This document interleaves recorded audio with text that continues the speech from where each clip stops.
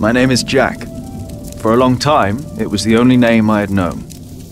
I was born and raised in a cave by my mother. We were used to getting by, but that year the winter had been harsh. I was proud to have killed my first deer that day. And while waiting for Mother to help me cure it, I decided to practice my reading.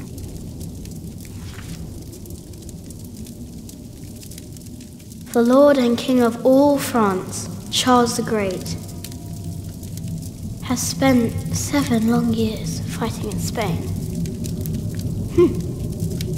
He has conquered the highlands and the plain.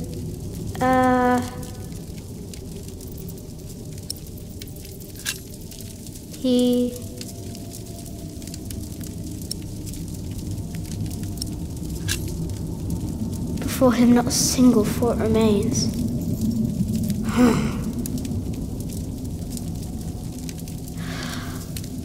Before him not a single fort remains. Afternoon was approaching fast, and Mother still hadn't returned. So, if I wanted to cure the meat, I had to do it on my own. Else it would all go to waste.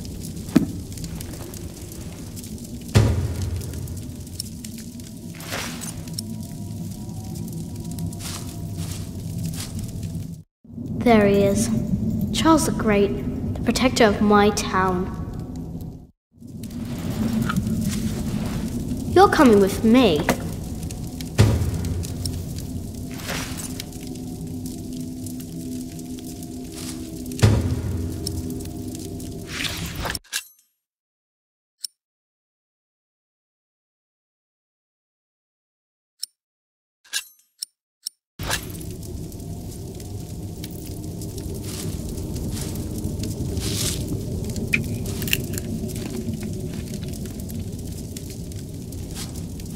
I can't eat it raw. I need to cure it. Meat goes bad fast.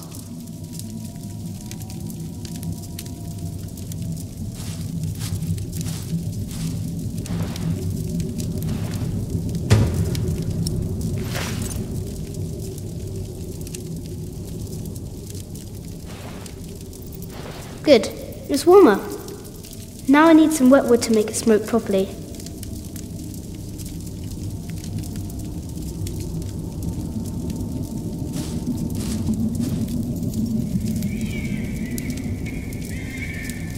Huh? What's that?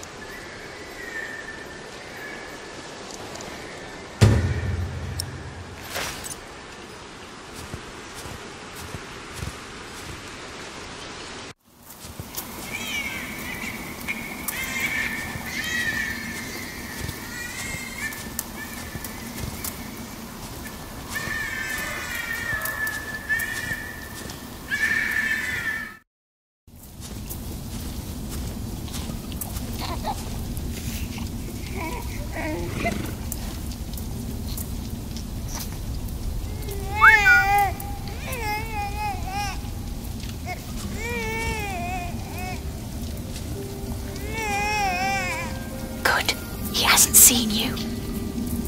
Who is he? A whip. That's what he is.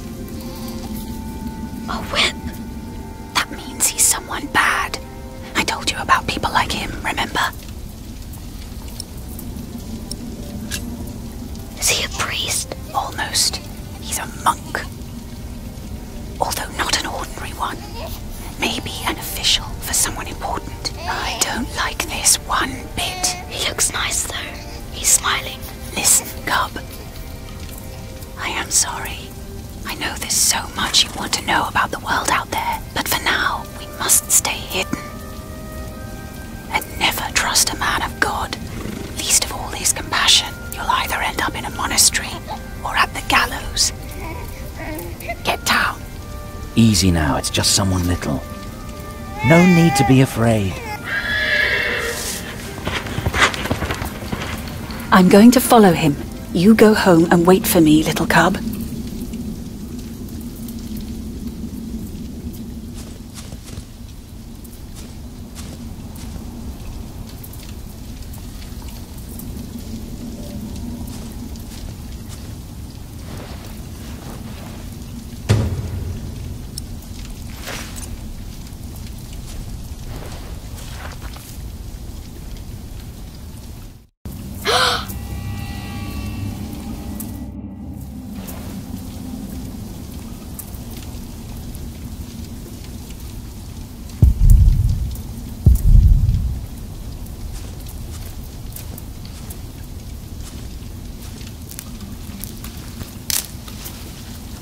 Mother?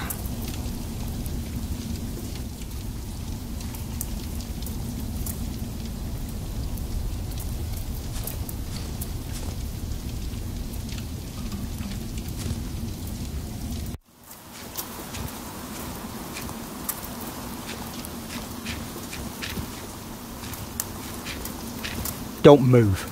We killed a pig thief in Salisbury, we can kill you too. Bloody outlaw. Where's the baby? Did you eat it?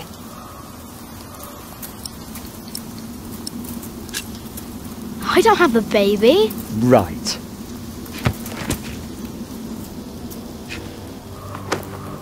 What's this? Give it back. What do you want with this? You can't read. Give it back. Leave the boy be, Alfred. He took the baby. I saw him take Mother's cloak. He's the only one around. Who else would have taken it? Wolves. Give me my book. Go on, give it to him.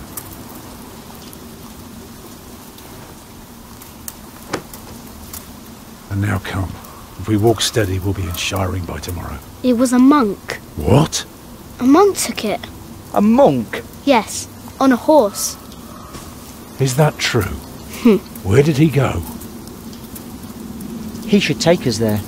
Leave him alone. He's just a boy. What is your name, boy?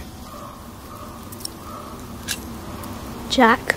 Do you live in these woods, Jack? Then you know this place better than us. Please. I don't know why I left the child. I thought I couldn't take care of him alone, but I cannot leave him to die either. I have to know if he's all right. Will you help us? He doesn't want to. Can we go now? Just give him a moment, dear. We'll be on our way soon. You will help us, and don't try and run, or you'll feel my hammer. What did he say? He said he's coming with us. Thank you. You're a good lad. I owe you.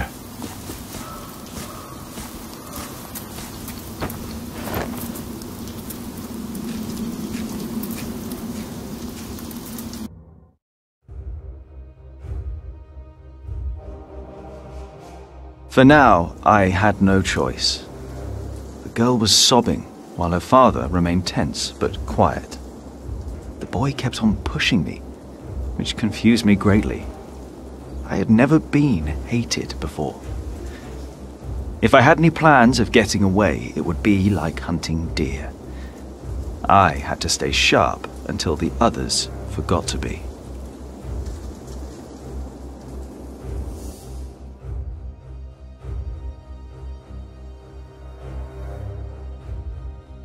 The monk had crossed a small stream, or he had followed its course north, which would have led him towards the next village. Either way, the tracks ended at a riverbed as evening was fast approaching. The big man looked at me. "Which way, boy?" he asked. But I could only guess.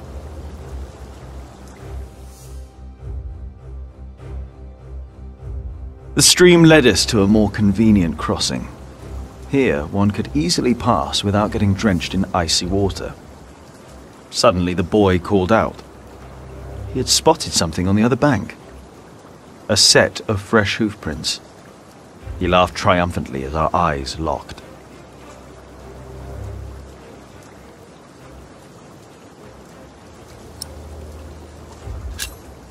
So we crossed the river, the boy cheerfully mocking my skills as a tracker.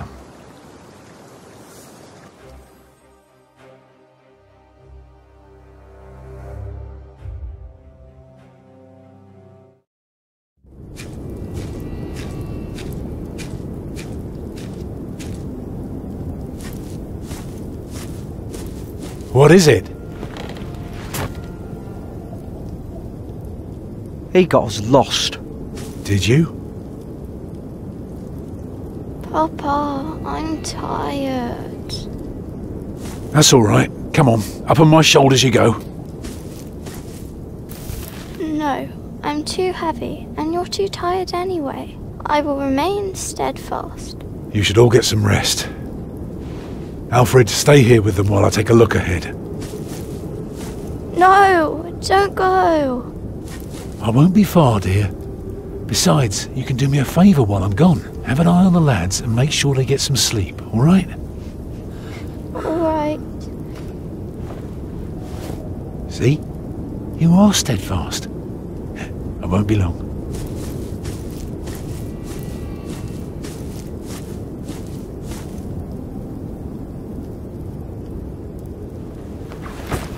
You stay where I can see you while my sister rests, and no tricks.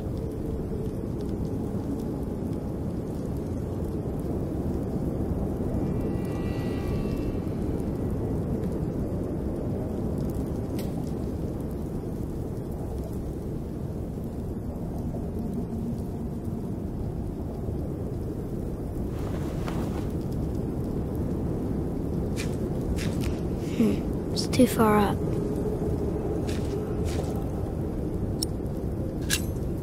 Hey! Huh? What is it? Did you hear something? The fog is lifting.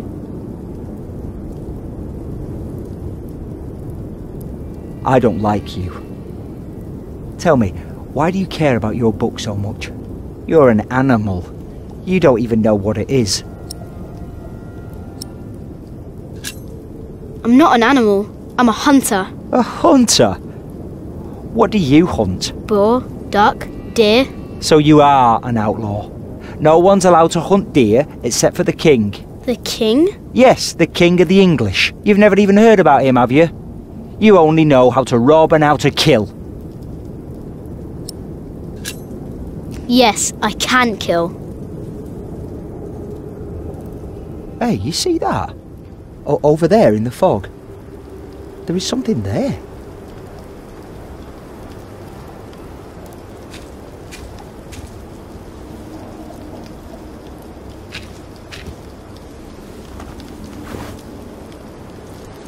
What is it? A deer. It broke through the ice and died. Children!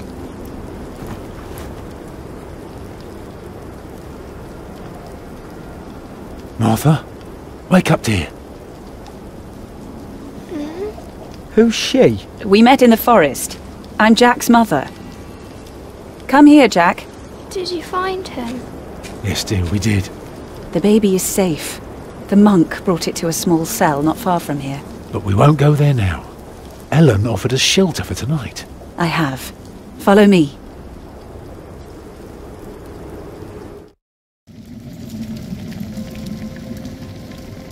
If I'd known you lived this close, my Agnes might have been saved. Don't fool yourself. When a woman is bleeding inside, it either stops or it doesn't. All you can do is keep her warm, and you did that. I'm sorry, but the living must take care of the living. Jack, give the children some soup, will you?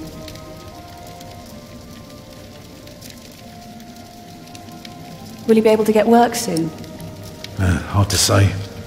People don't usually hire a new master builder in winter. Too cold for stirring water. Sometimes Thank you get you, lucky, Jack. but not this year.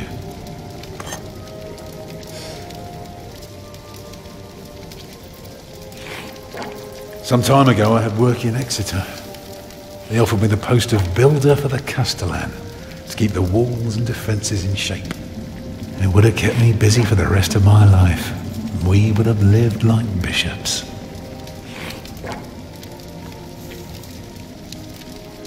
What happened? I refused. All I cared about was working on a cathedral again. I was a fool. You can do better than to build churches. Well, I worked on one once. That was good work. I won't ramble on now. But if you ask Martha, she'll tell you everything about it.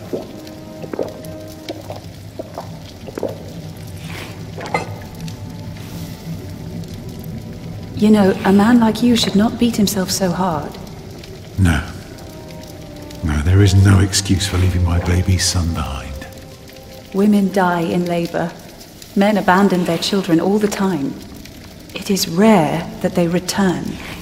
Is that what happened to you and your son? No, that is an altogether different story. One I haven't even told Jack yet. All I can say is, I raised him alone in this cave, outside of town law. Just us and the forest. How do you get by? We hunt, we gather. It works well enough for us two to survive. We almost would have had meat today too. But it started to rot before we could cure it. What's a cathedral? It's a big house for people to pray. They go there to rob each other? No, they don't prey on each other. They talk to God. It's a place of worship and a home for priests and monks. Oh. Eat well, children. You'll need your strength. And so do you, Master Builder. Go on, tuck in. I will. Thank you.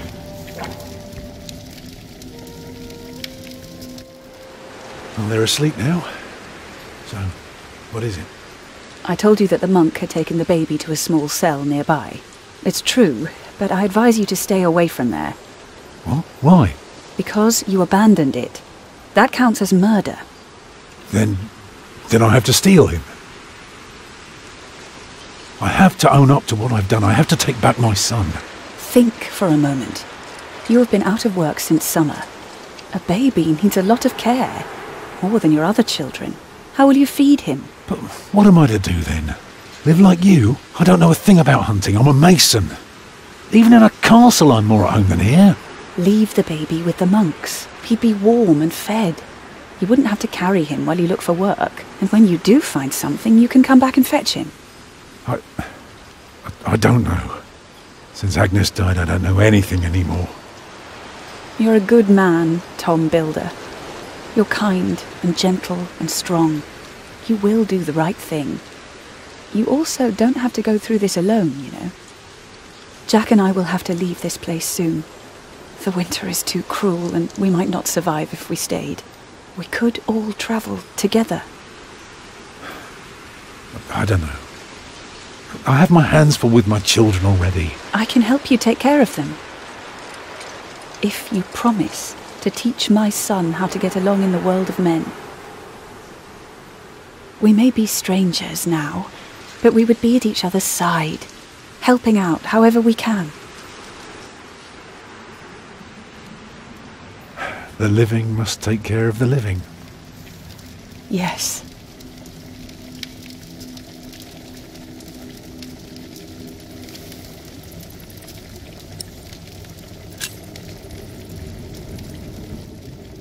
That night I dreamed of a strange world. One of knights and monks preying upon each other in a big, dark cave. There were small castles, dead deer, and a giant called Tom. In that dream I was happy.